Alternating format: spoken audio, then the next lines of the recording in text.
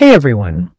In this video, I'll show you how to use Remote Desktop on your Meta Quest 3 or Quest 3s to connect to your PC wirelessly. Step 1. Install Remote Desktop on your PC. On your PC, go to www.meta.com/remote-desktop.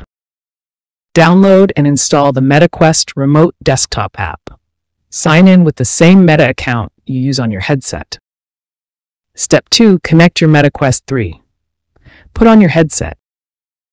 Press the Meta button on your right controller. Go to the Apps panel, then search for an open Remote Desktop. The app should automatically detect your PC if it's on the same Wi-Fi. Select your PC from the list and connect.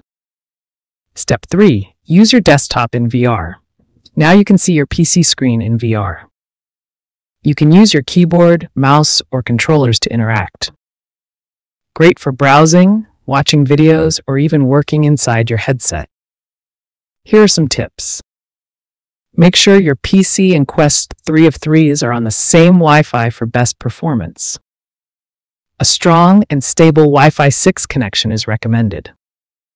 For better quality, use AirLink or Virtual Desktop as an alternative option.